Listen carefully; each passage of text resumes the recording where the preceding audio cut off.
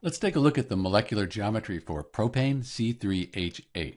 So we start with our Lewis structure, and let's look at the molecular geometry around this central carbon atom here first.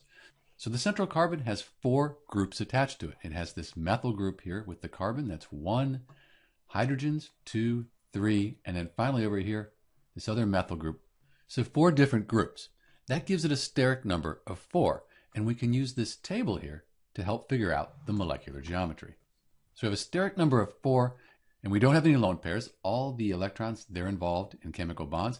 That gives us a tetrahedral molecular geometry. So the carbon here has a tetrahedral molecular geometry, and we can look at it like this. So let's start with our central carbon atom here. We add 2 hydrogens like this. They spread out, and now we'll add the methyl groups, CH4.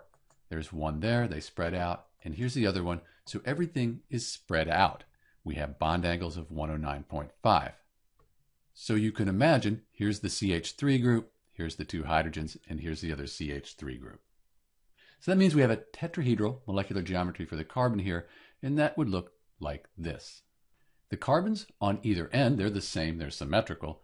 They have 4 things attached to them as well, so a steric number of 4, and they also have a tetrahedral molecular geometry. And that bond angle here would be 109.5 degrees.